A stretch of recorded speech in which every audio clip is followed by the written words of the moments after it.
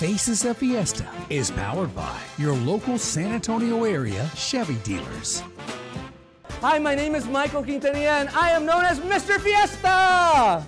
Meet Michael Quintanilla, a Fiesta fashionista who's become a familiar face around the Fiesta scene. So, how did he get his nickname?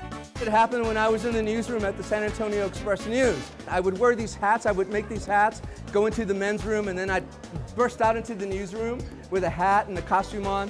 And my good friend Ben Olivo coined the name Mr. Fiesta. You are now christened Mr. Fiesta. Mr. Fiesta is hard to miss with his boisterous personality matched only by his equally lively outfits filled with colorful ribbons, flowers, and medals. But it's the hats that Quintanilla is best known for. I must have like around maybe 15 hats now. I know some people who make hats, they reinvent the same hat over and over again. I like to save my hats because I can bring them out, you know, every few years and they look fresh and new to anybody. Mr. Fiesta is ready for 2023's festivities and says he'll be pushing the boundaries of fashion for many fiestas to come.